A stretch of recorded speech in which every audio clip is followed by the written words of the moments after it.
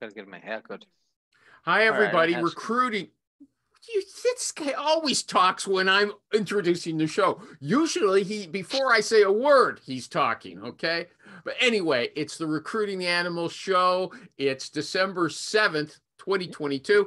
And the guy who loves to interrupt me, I love to have him here. MarioTheRecruiter.com. Yeah. Okay. Also, whom you can't see, he said he becomes introverted or maybe shy in the wintertime is Iwan Gulenko. He is the creator of his own applicant tracking system. He's a recruiter, so it's created by a recruiter's hands. It's called Klang, KLANG.SO.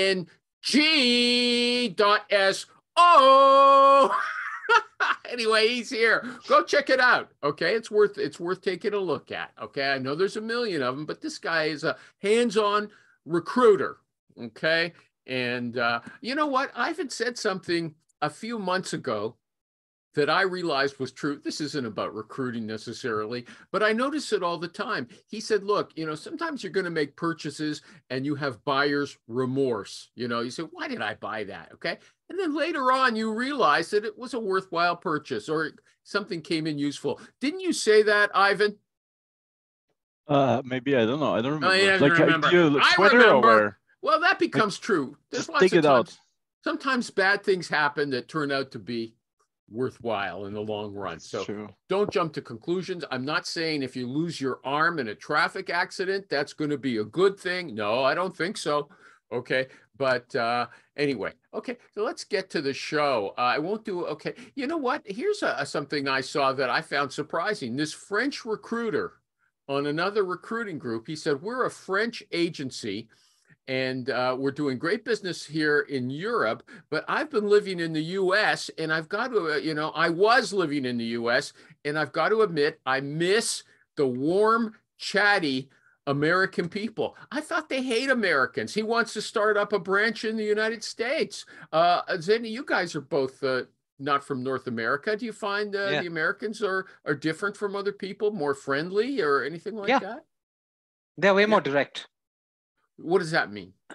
I mean, it's very simple. They don't beat around the bush. Okay. If they're interested in moving forward, they tell us, yeah, we're interested. If not, no. And you cannot, try to convince them not to do something, like to take up a job or to listen to a call if they're not interested. Plus, they're pretty chatty. I like Americans. Okay. Easy to talk with. Give me an example of somewhere else where they're not like that. India. Well, what happens? It's different.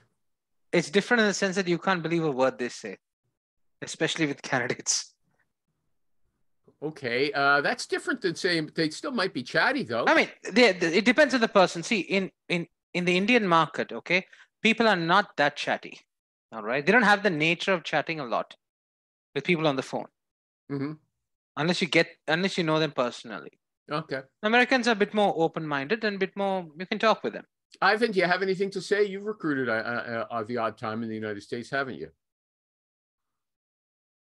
Has he gone already? Okay. I have no clue. Okay. Well, I'll move on. I don't know. I'm in Canada. Okay. Even Canadians are pretty nice. I think in the southern United States, when they might be the secretaries of the gatekeepers might be a little more friendly than some other places. Okay. Yeah, I mean, they are more. No, they are basically polite at least. I mean, I do cold calling, right? I'll be calling secretaries all the time. And to get past them, I have to use all sorts of tricks. Okay. And they're pretty polite. I can't, at least they're like, I'm sorry, I can't put you through. All right. Thank you very much. Have a nice day. At least better than get lost. Oh, do people say get lost anywhere? Why not? Why not? I called a person a few days back. He just picked up the phone. He listened. I asked him, would you give me 30 seconds to talk? He said, I have no time. I just wanted to ask him, why the hell do you pick up the phone then, you moron? Okay. But I thought, okay, he's an old guy. Didn't you just tell Ivan just tell you don't use that word? Yeah. They're gonna come after me anyway. What's gonna change? Well, they'll come after me, okay? I'm sorry. Idiot then. I rephrase it. Idiot. Yeah, that's a lot better. Yeah. Okay. What about this? Can you succeed as a recruiter if you talk in a monotone? Neither of us talk in monotones. Ivan's a little closer. Ivan, you're still not here, eh? He's not here. Okay, You'll probably be the most boring. He showed up long enough that I did the ad for his product. Okay, what about the monotone? Yeah, you'll be the most boring recruiter on the planet. No one will want to talk to you. I don't think. People. It does. Imagine this. Hi, is this Adam? Adam, I'm calling you for a job opportunity. Would you be interested in this role based out of this and this and this and dash dash dash? Would you give me 30 seconds to talk a little bit more about the opportunity?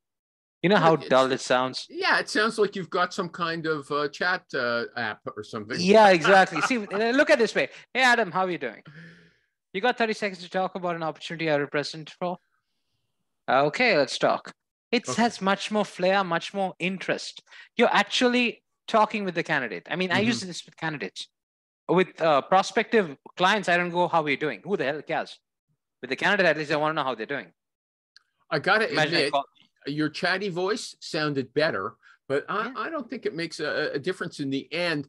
I have a friend who he used to work in a big recruiting office, and he's a fabulous recruiter. But he said, you see her name was Barb. I won't mention her last name. She was a cold fish. Okay. Her person, he said she was the most successful recruiter in the office. Was she hot? No. No. In fact, she was on the far side. I hate to say it. Okay. She was not young either. Okay. She was on the far side of middle age. Okay. So she has no charm. Animal, there are always exceptions to the rule. Well, how do you know that's an exception? Okay.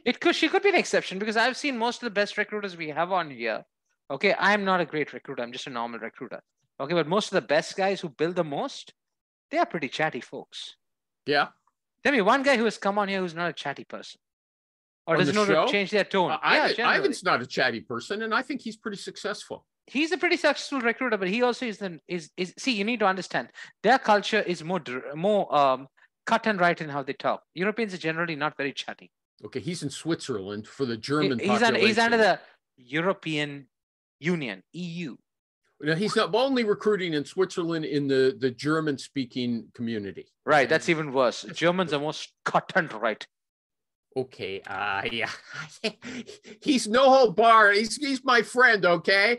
But, okay, I'm not responsible for what he says. You're not responsible for what I say, okay? I speak out of free speech. Okay. You can't censor me like Andrew Tate. I am nowhere to be censored. What about this? A candidate complained. She said she went to a company that brags about their inclusiveness. Okay, I know I'm in a bad territory with you here. Anyway, she said she's got a disability that makes it so she can't sit for a really long time. The interview was 4 hours long, planned 4 hours. She said, I'd like to break it up into 2 hours and 2 hours, and they refused. She thought that was outrageous. I think she's probably right. What do you think? She's 100% right. That's a moronic company you don't want to work for. Okay. And yet they brag about their inclusiveness. They're about as inclusive as I'm exclusive. Okay. Yeah. Okay. In fact, for 4 hours, would it be wrong for a person to say, let's say they're in a video interview like this, to say, look, I got to go to the washroom for an hour or two. I got to go to the washroom. Okay. Imagine they're in the middle of a serious discussion. They can say, hey, I got to pee. Yeah. Yeah. Yeah, why not? Okay. I mean, see, this is a typical example of company just talking the talk, but not walking the walk. She actually escaped from a problem, because if she had a problem with sitting down, okay, they could, if they're really an inclusive company, they can include a standing desk. Okay. Okay, if they're really inclusive. They're not. Yeah. Those are not companies you want to work with. She said she could sit, just not for these, 4 hours is a long time, okay? That's obviously, man. Even I can't sit for 4 hours. Okay. Yeah. Okay, and you're a young, healthy fellow. Okay. Yeah, but if we can't sit for 4 hours, how the hell can you expect her to sit on the hot seat? Whatever her back problem is, or whatever it might be. Next, decent. Next question. Okay.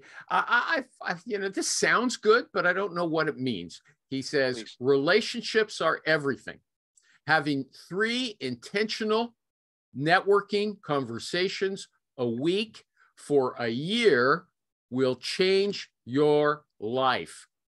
First of all, what's an intentional networking conversation? What do you think? What do you think he means by that? Are you calling your old candidates or your people you've spoken to before and just checking up with them? Or are you calling new people and just introducing yourself?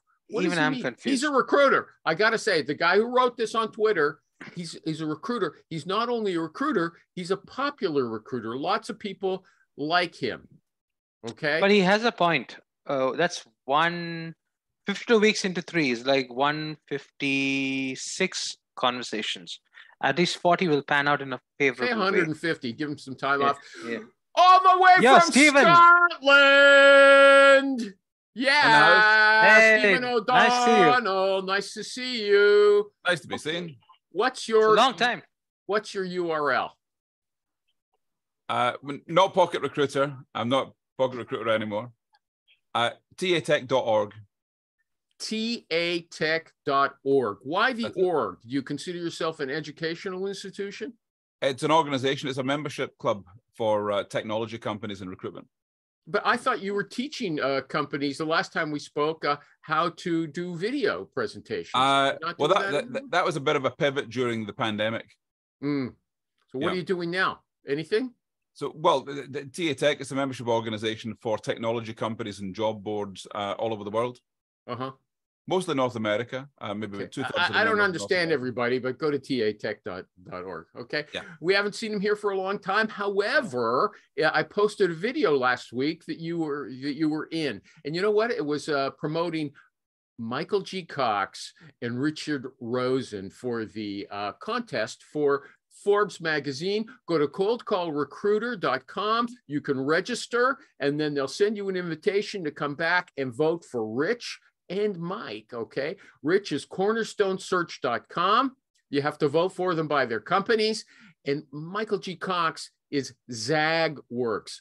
ZAG-WORX. Okay. Stephen, wouldn't you agree with me that that's a ridiculous name? He's a smart guy. If you go to thesalesrecruiter.com, it'll take you to his LinkedIn. But would you agree with me? It's such a bizarre name. I mean, what's the point? Am I right about that? I learned a long time ago that it was safest to always agree with you. Okay. But ZagWorks does sound a bit off the wall. The odd spelling and stuff like that. Yeah, I need people to agree with me about this domain name thing because I believe it's important. Okay. I like company names and domain names that say what they are. Give me an example. Well, Sweet Popsicle Company. So TA Tech is talent acquisition technology. Yeah. Okay. Okay. Well,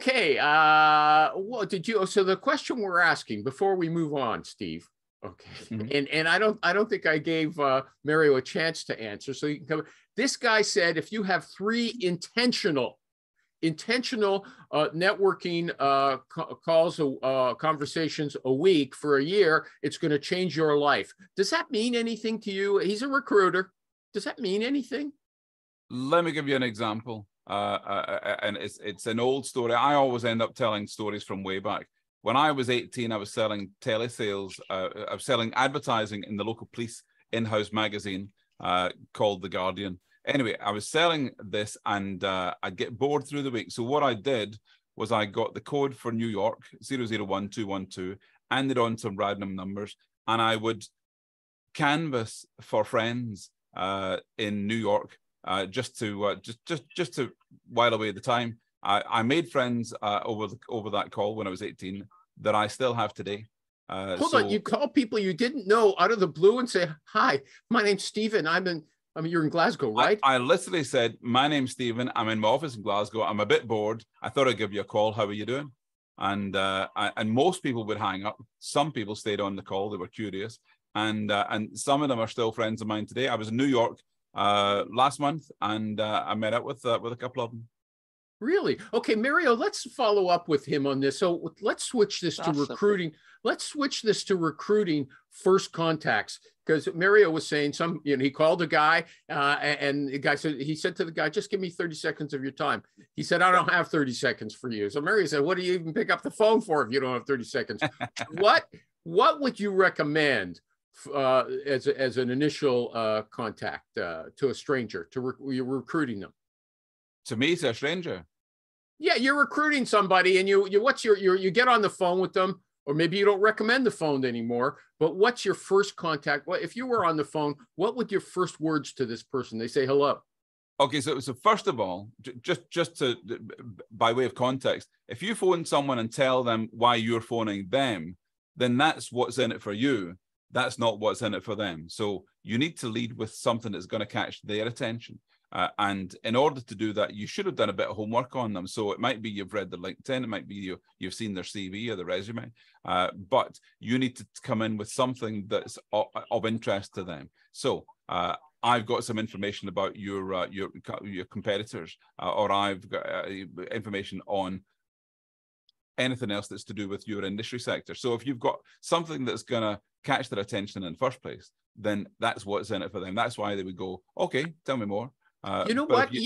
I could tell that from the way he did this thing when he was 18, this is a different person, okay? Yeah. The kind of person. He's out in the stratosphere. He'll call strangers in another country and chat to them, and he doesn't care if they think he's a weirdo or hang up on him, okay?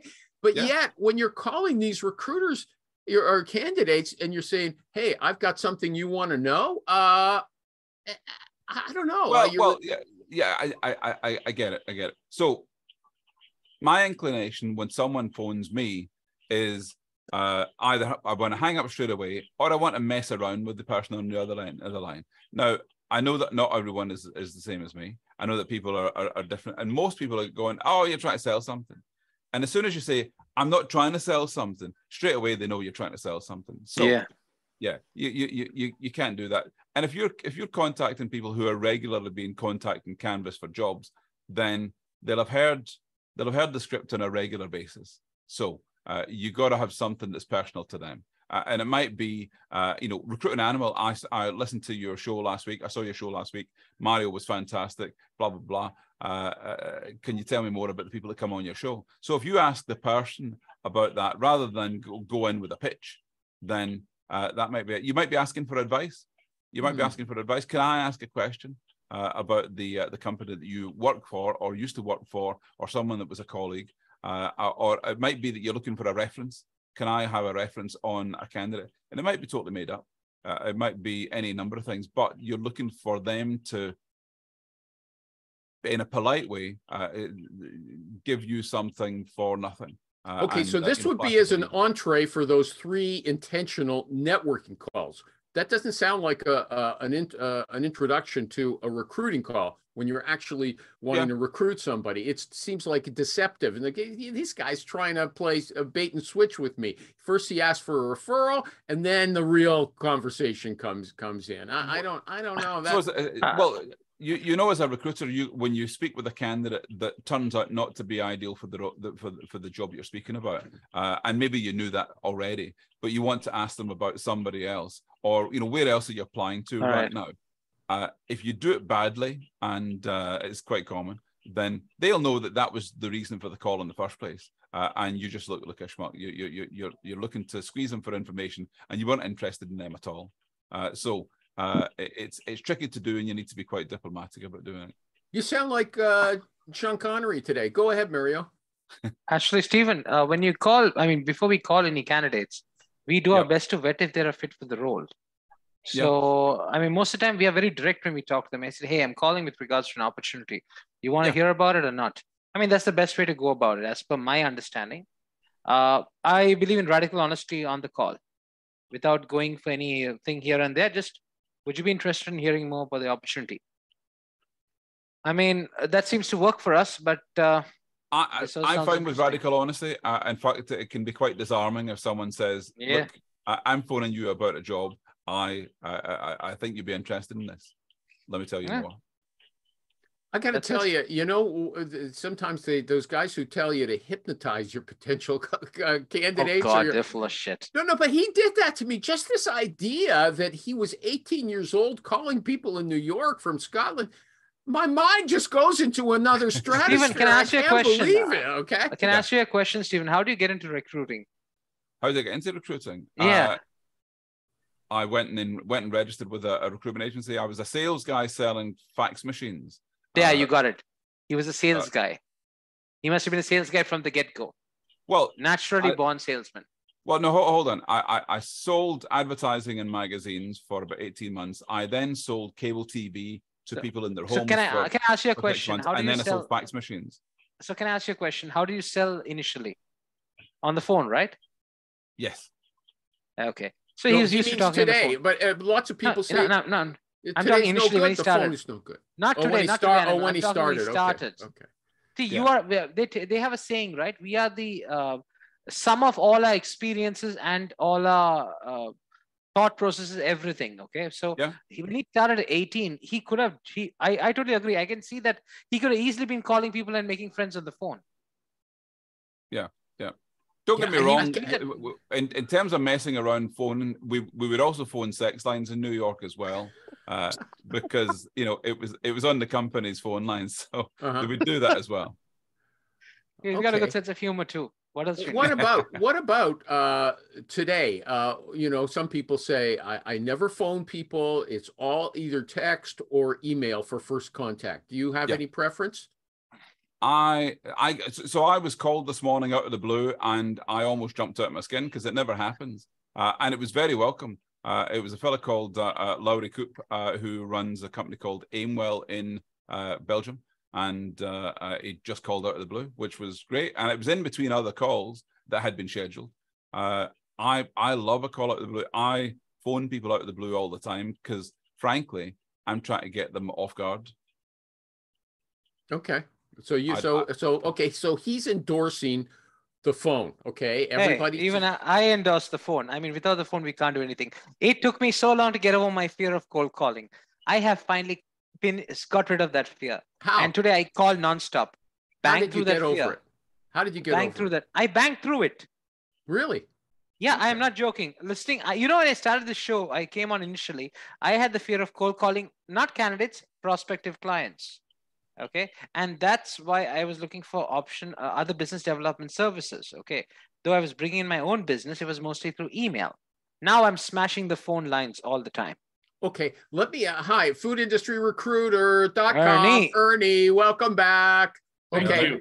The purple Barney. Okay. But let me ask Steve, I'm going to sort of make Steve the quasi guest because we haven't seen him for a long time. And he is a different sort of person. Everyone can tell. If you can't tell, there's something wrong with you. Okay.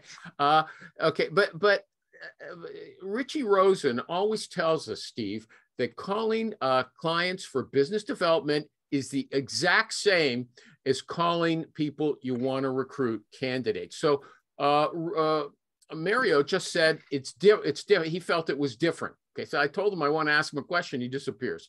Okay, I'll ask Ernie. Are you in agreement, Ernie, with Rich that they're both the same thing? That it puts both the same thing. What happened to your hair? I had a hat on and I just came in. Okay, it's cold over there. Don't worry about that. No one's going to see you on this show. Okay. What about what he just said? He wasn't afraid. That's what it sounds like. He wasn't afraid to cold call candidates, but he was afraid to cold call businesses looking for business. What do you say, Rich? Is it the same thing? I think it's the same thing. Not Rich. I mean Ernie. Sorry. Yeah, calling's calling. But business development can be tough. Yeah, that's what gets people nervous. That's what Rich says. He says people are afraid. He says because when you call the candidate, you're offering something. When you're calling the business, you want something. Is that what's scared you? Exactly. That is the problem. It's wanting something, but not knowing how to bring it up, not knowing how to work it in. True. You feel like you're bothering them. No, I don't feel like I'm bothering. I have no kindness. Well, but I mean, people think that they're. I think usually there's a fear because they're calling up. They feel like this VP is like really important or this guy's really important. But in reality, the higher up you call, the easier it is. I agree with you. I called a VP of a 1,500 employee company. That's huge in the DoD space, okay? No, 11,500, not 1,500. My mistake. I didn't know he was so big, and he was the most chilled out guy on the planet. I mean, I read the background information. I was like, dude, you're a moron for calling this guy. I'm sorry, you're an idiot for calling this guy. Well, I look back at the people that I have that I keep contact with, my quote friends that I've never seen, that I've known for a long time. Most of them are VPs and presidents. But you were a VP yourself. Yeah, but I mean, it's just funny that they are at that level. And then when I I called him and I said, okay, what do you got? And we're talking. It's harder to get the people under them.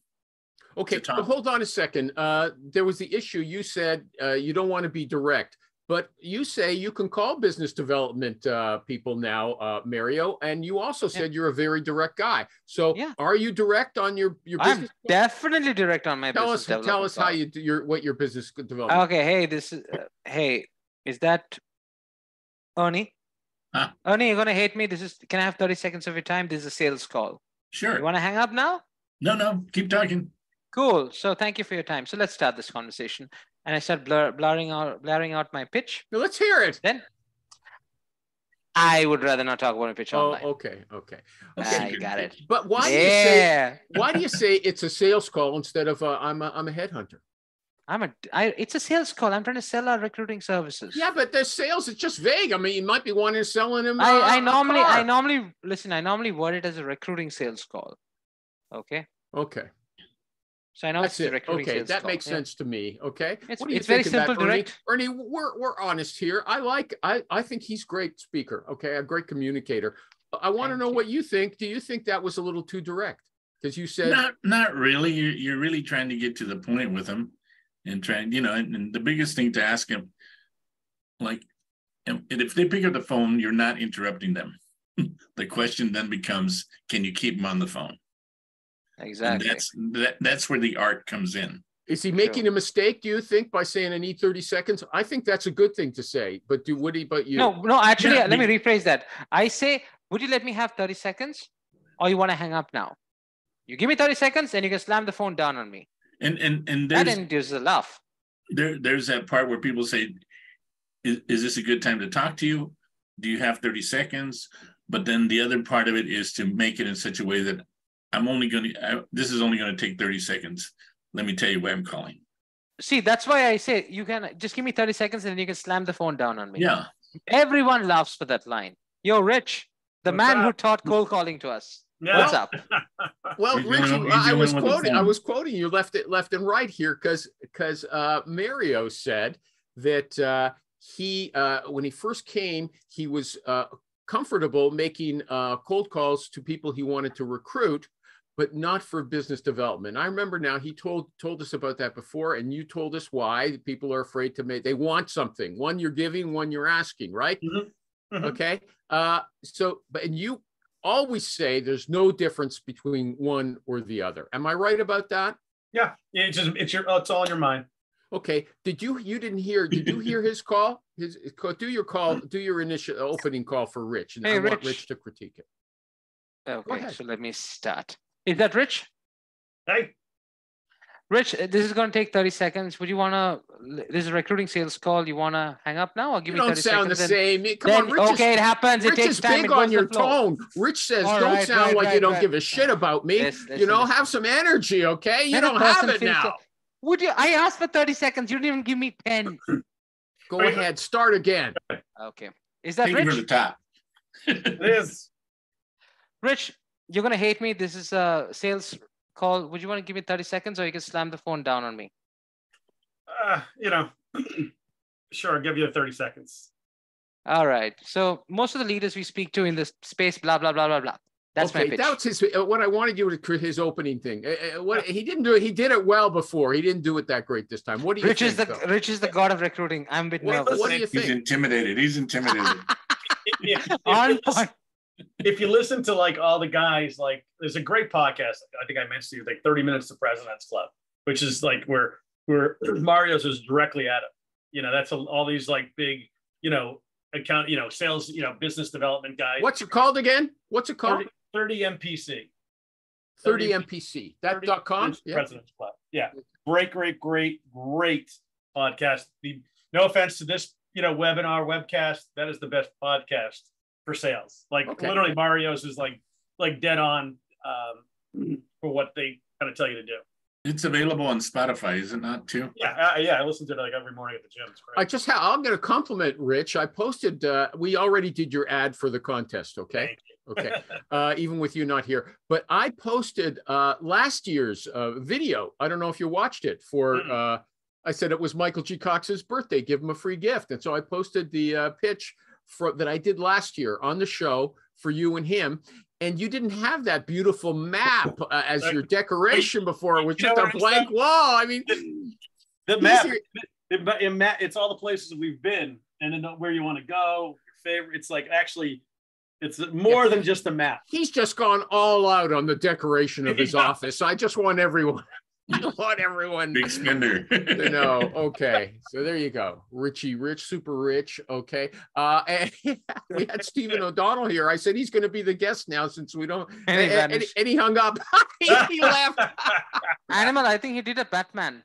Well, whatever. Okay, I'm going to ask Rich and Ernie the question I asked Mario before. Can you talk in a monotone and be a very successful recruiter? Mario said no. I said yes, because I've heard of someone who was a great recruiter who was a cold fish. Rich, you first. I know Rich says one of the keys to success is putting oomph and energy into your call. Listen, if you're calling actuaries, you can't sound like you're, Bozo the Clown. You can't be Mr. Energetic, but you got to be, little monotone. Listen, can you be successful? Yes. Would I want to do it that way? Hell no. Hold on. Are you implying that you sound like Bozo the Clown when you call your sales reps? Some days I do, but listen, my pitches aren't that smooth. I mean, it's just getting through it and getting people over the hurdle of saying sure. Like Mario's, it was like what's that? An interrupt. I forget the term. Pattern interrupt. A pattern interrupt. Okay. There you go. I mean, so it makes you say, yeah, sure, of course. That's what makes it good. I don't deliver it so well, quite frankly. So I just kind of do it the old school way. And it works for me. Baloney. Okay, Ernie, to you. Well, you got to be yourself. Bingo. The only time you change that if you're, I guess, in the mortuary business. How can Rich say bingo when he already told us a dozen times you got to put some energy in? Well, you're right. I think you do, but you know what? There's a lot of ways that work. But that's his personality. That's his personality. No, he was prescribing it for everybody. Rich, okay, as usual, the animal sees it in black and white. Yeah, exactly. There's a difference between knowing your personality and having energy in your voice.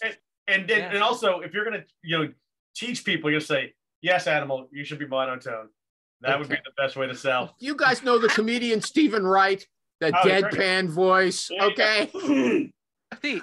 Okay, we'll go to Stephen O'Donnell. Okay, Steve, can you welcome back? Welcome back? Yeah. Can you be a successful recruiter and have one of those monotone voices, or do you have to add a little oomph and energy deliberately? We got Rich talking out of both sides of his mouth. Okay, so I want to know, you make the deciding vote. Well, you mentioned Stephen Wright, and Stephen Wright is just as successful a comedian with his deadpan voice as others who are really animated. And I think you can get different types of recruiters, different types of markets. Nope, you can't say that. Apparently, Animal's going to yell at you now, right? Yeah, and by the way, speaking of I think you're afraid of him. Deadpan comedians. Has anyone seen Jimmy Scott? Let's listen to Stephen. Is he monotone? You know what? That's a good question. He's kind of. Hold on a second. He's got that. He's got that croony voice or whatever they call it. Like he's in a bar singing. Like, he's got a James Bond voice, man. He does have that James Bond. I pointed it out earlier. The thing is to me, when I hear my voice back, it sounds really monotone. But when Americans hear my voice, they think it sounds, like a Sean Connery. They hear the accent. They hear the accent. James Bond. But the thing is, everyone here speaks like me. So this is a regular Glasgow accent. Okay, but you don't sound flamboyant or anything like that. Okay? Stephen, no. Do you sound flamboyant? Stephen, when they ask you what's your name, do you say O'Donnell, Stephen O'Donnell's? Yeah. No, I say.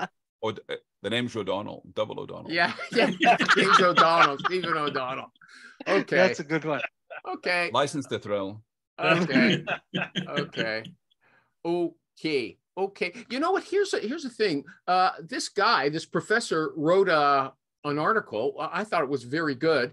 And he said, these companies that are laying off people, it's a bad policy. They're going to lose money because they're laying people off. And they're just doing it because they're all copycats. Just like I've seen people say, oh, Elon Musk is laying people off. That's what we're going to do too. Nobody needs people.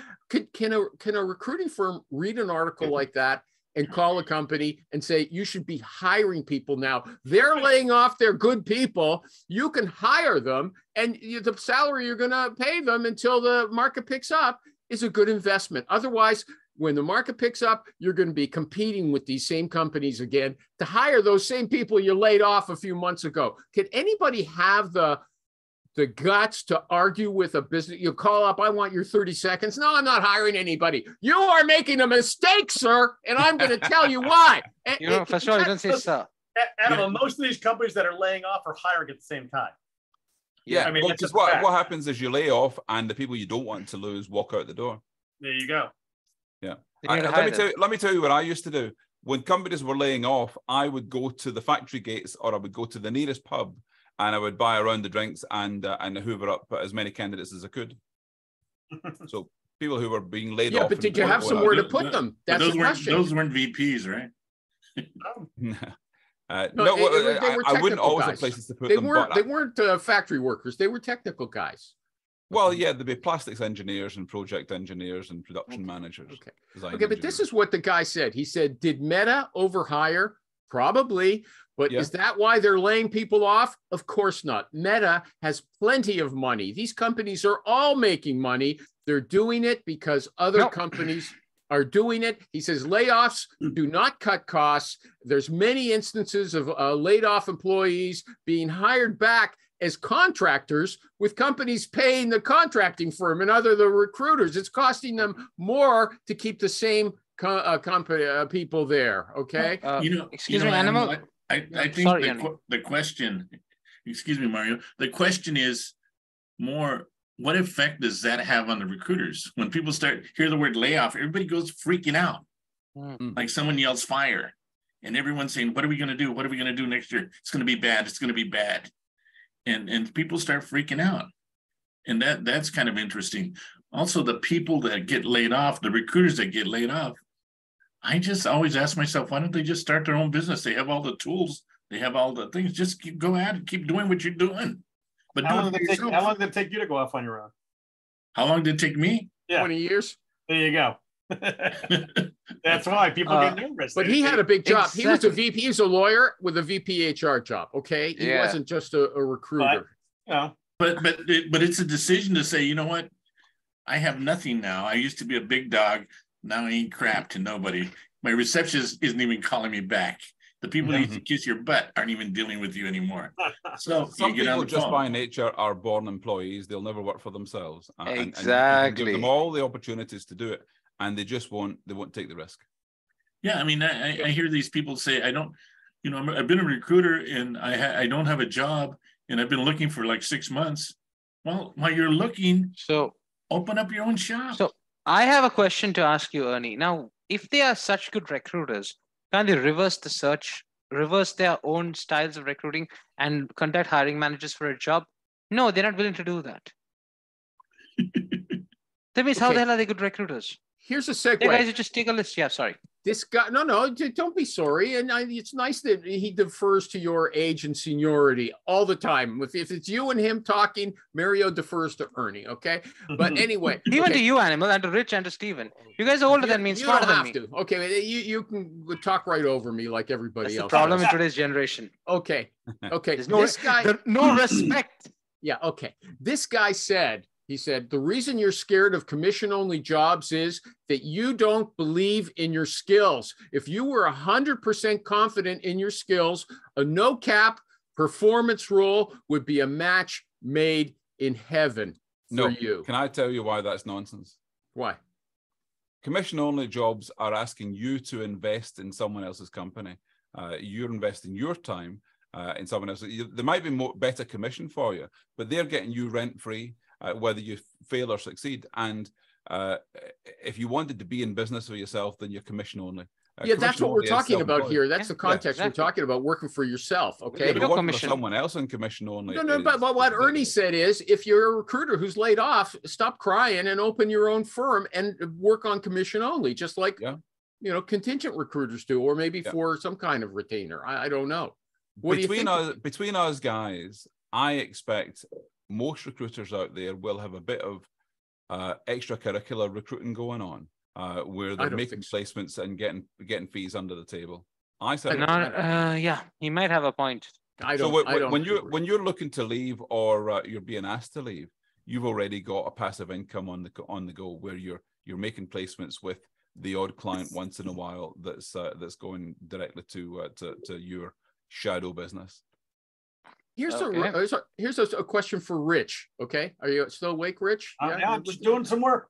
Okay, that's okay. I don't want to interrupt you. Pay attention. I don't want to interrupt him. But here's the thing: is do you make sure that your sales compensation plans are not hinky, tricky, okay? And he says, the guy says, I worked with a CEO who deliberately created a 6-page compensation plan with 15 clauses that started, you will not be paid for, or in the case of, you hit the ceiling. He says, some companies will add clauses to a contract that allow them to get out of paying full compensation to a sales rep who goes way over quota. Yeah, so listen, the long-winded question. The end of the day is every company has a clause in there they can do something stupid, and you're not going to get around it. But there's ones the ones that have explicit, like if you close the deal on a Tuesday, you don't get paid, that kind of stuff. Yeah, I would never work on those searches if I find out about it. How do you find out? That's a question. Sometimes it's latent to the process. I mean, you can only ask so many questions at the beginning. And you get to ask stuff along the way you go, you learn.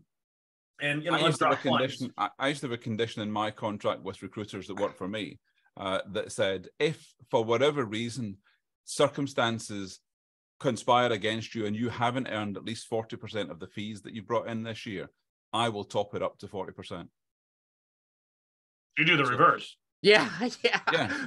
But Rich, why can't you just say, look, are there any caps on commission? You ask that question, but they don't tell you. Like, I'll ask if there's a cap or things like that. But to get all the intricate details of the benefits, of the comp plans, of the commission plans, I'll go through the different stages of the commission, if there's a cap, things like that.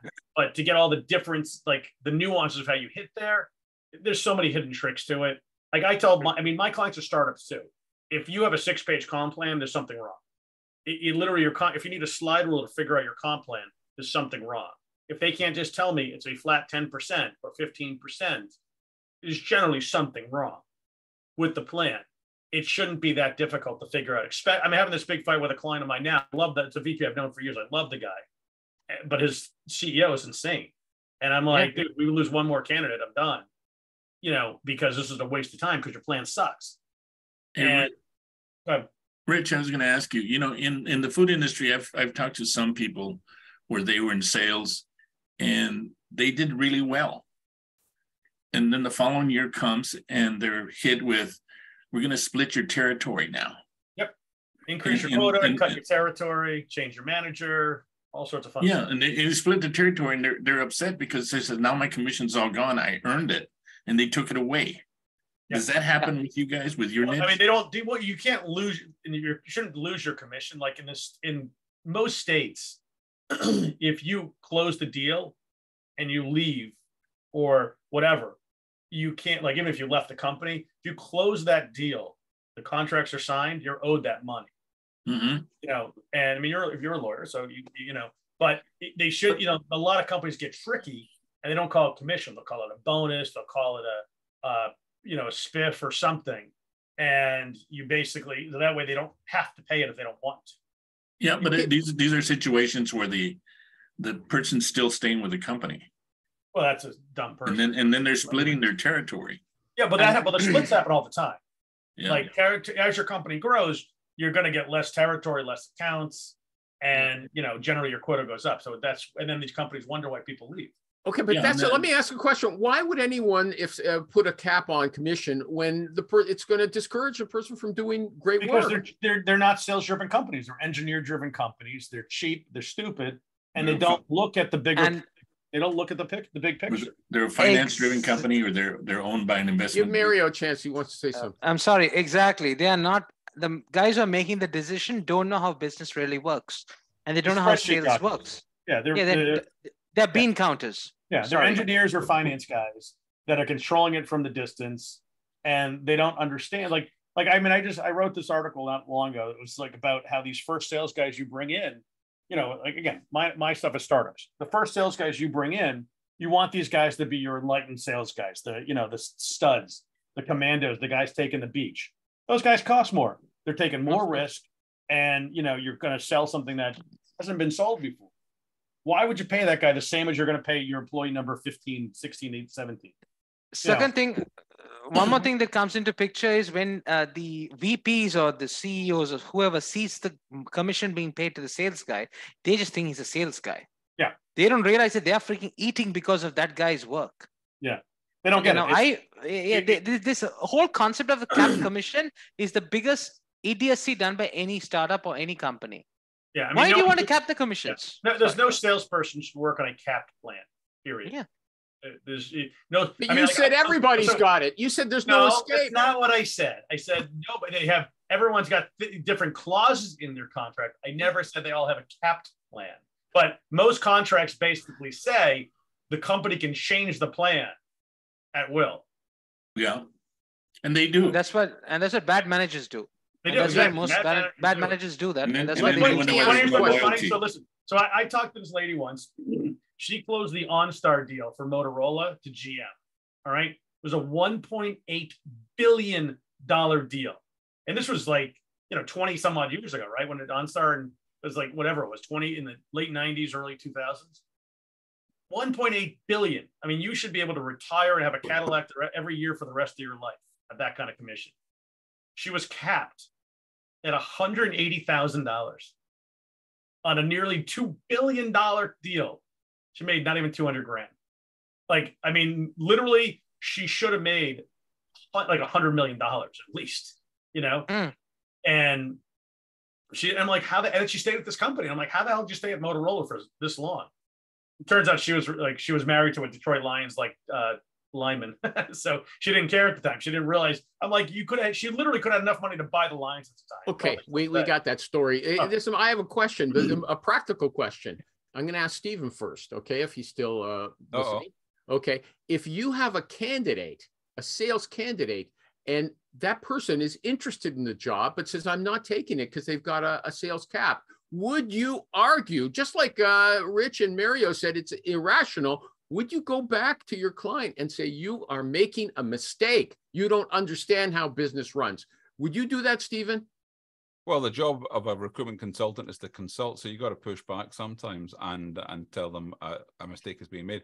They'll make their own decisions for their own business. If they say, well, that's what we do, then you have to ask, well, why is that the case? And is there a bigger picture that you should be looking at? But yeah, you should do that. But equally, if an employer says we only hire people with this contract, and we've had an experience in the past that dictates why we do the things that we do, then it's their privilege to do that, but they're going to miss out on good candidates. Anybody else pressing back? Does anyone ever have a chance to change the company policy? I don't think so. That's not what I hear. It happens. I mean, again, mine are smaller companies, but it happens. I mean, some companies, like my client right now, they're like, nope, we're going to pay these shitty commission plans out. That's what we're doing. Which actually I shouldn't say. They're actually talking to a guy for a final today, and they rewrote the plan for the guy. The plan still sucks, but they tried. Hold on, but what we hear isn't it true that we hear from Rich all the time? These guys are so stupid. Okay, I don't hear you saying, you know what? These guys are so smart. They stretched to get this great candidate. No, you know what they did? So they basically said the commission rate started at like 4%, which already is garbage, and for a young company.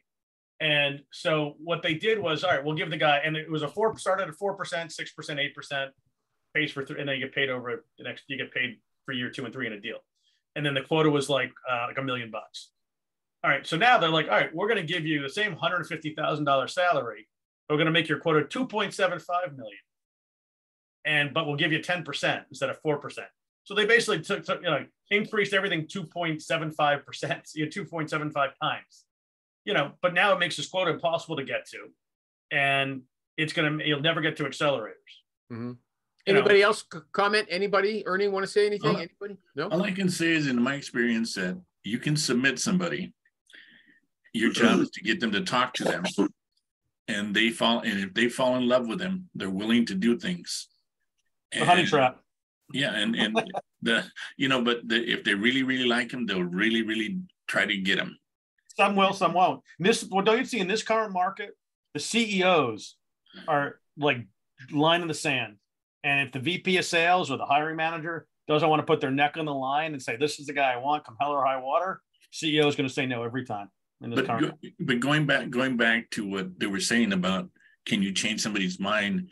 A lot of that is a conversation you've had with the owners of the company, the executives, to actually know what state they're in economically, financially. And sometimes they'll tell you, we're in a tight spot and we can't do it. And other times you'll ask them, hey, so you're not making any money? And this guy can bring you a lot more. Yeah. And that kind of conversation is what you want to have with whoever. Okay. It's my vote from listening to all of you is that there's almost no chance of getting a company to do what you think is smart in order to get a good candidate. Okay. And that's because you're not sitting there at the table with them every day. Exactly. And you're you're talking to a VP of sales or CRO, now you got to talk to HR. You got to talk to, it's like, getting them to change a comp plan is like an act of Congress.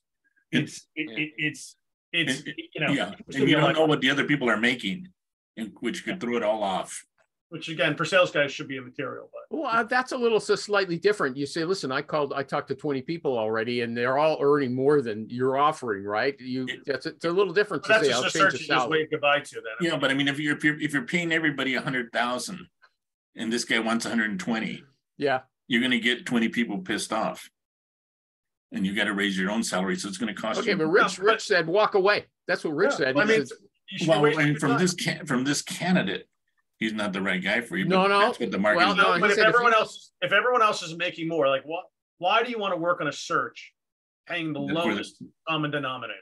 I agree with you. And these companies, it's like, all right, you're going to pay this guy more. Well, maybe he's better. Maybe the rest of your team sucks. Maybe you should increase your quality of your team, and pay a little bit more. Sometimes these companies are underpaying the market, and they need someone to come in and shake things up a little bit. And quite frankly, it's no one's business what you're making, is it? They shouldn't be telling everyone. So, or a lot of times they don't want to get rid of the underperformers either. Because it makes them look good. Well, maybe if you got a bunch of C players and you're a B player, now you look like an A. While I've got Stephen here, I just want to pit him against Rich. Okay. Rich is the master. Stephen, are you listening to me? Yeah. Okay. Rich is the master, although he'll deny it, of walk away. You just heard it, from unreasonable clients. Don't waste your time with people who aren't, gonna hire. At least they're giving cues. There's red flags. Are you also saying, one of the best things you could do for your business is walk away from people who don't seem to be great clients? Would you agree with Rich about that? Rich can edit what I said if he wants to. Okay. Yes. And can I give you a very recent example? Go ahead. Of firing a client? No, it's not a recruitment client, but I had a sponsor for the Noras just 2 weeks ago. They were going to be the sponsor of the VIP lounge, and over weeks we had negotiated exactly what they would get for their deal and what the cost was going to be. I finally met him at a conference, and we shook hands on the deal, and that was it. It was going to happen.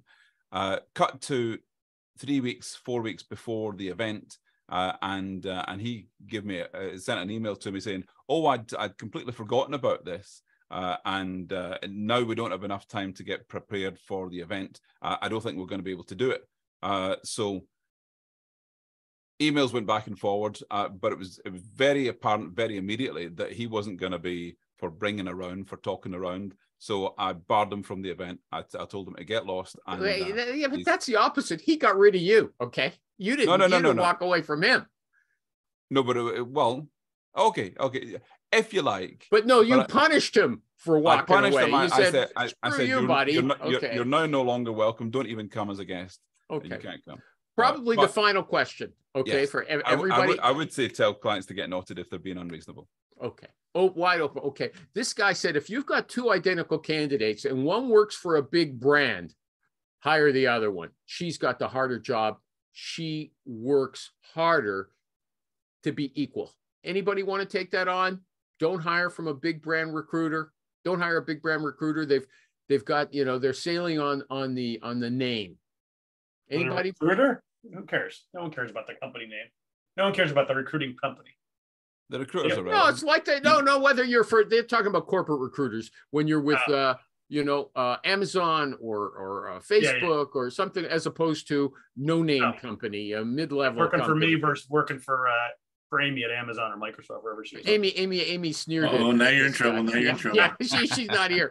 Okay, she hasn't been here in a while. So you gotta throw her in. Come on. Yeah, I should invite her. She likes to come in and fight. Although she's much more pugnacious than when she was always feisty. Now she's bitter. Okay. It's because she fights so much on LinkedIn every day, right? Okay. No. Would you, if you had two recruiters earning the same money, and these are corporate recruiters. Oh, see ya, Mario. They're corporate recruiters and you had two of them earning the same money, one was for a big brand, one was for a company, a substantial company, but not one anyone really knew. Okay. I think it makes sense. Don't hire the big brand. That person has a name that's supporting them. Okay. Anybody else want to agree or disagree with me? You have to look at what kind of support that position has. If they got sourcers and they got this and they got that, then the person that you're hiring from the big company is used to staying in their lane. When you got a smaller company, they're used to doing anything and everything. Okay, you mean whether they have a lot of support staff. I've heard that about salespeople. Don't hire a rainmaker from a company where there's people doing everything for them. Hiring a guy from Oracle is not going to succeed at IBM. It's not going to succeed at a company, at a $5 million company, more often than not. They don't have, they're going to go off their network. They haven't cold called in forever. They're used to getting a meeting because they have a big name. They're not used to getting a meeting because, of their hard work. And the culture of their company is to stay in their lane. Yeah. You start doing something else that someone else is doing, people get upset. Okay, so I'm not sure what you mean by stay in your lane. Well, this is your scope of responsibility. You can't go over here because you're going to piss off Peter. You can't go over here because you're going to piss off Mary. Anybody? I didn't ask. We'll throw it open. Anybody got an issue they want to raise before the show's over? Or say, look, I've seen something this week and it really pissed me off, or I loved it. I thought it was a great idea. No, nothing. I got lots of. Actually, you came late, Rich. But I've got some stuff where you actually have opinions. I'll just save it for another time. I never knew Rich of having opinions. Yeah. It was about guarantees. He was so that he came out very clearly on that. But I'll talk about it next time. I want to thank tatech.org. Am I right about that, Stephen O'Donnell? Yeah. Yes. See, if you have a domain name that is easy, it's good. He could tell me at a party and I would remember it the next day. tatech.org. And he'd do it in a monotone voice too. Yeah. Okay. I believe if I would do better if I had a monotone voice. Nobody likes the way I talk.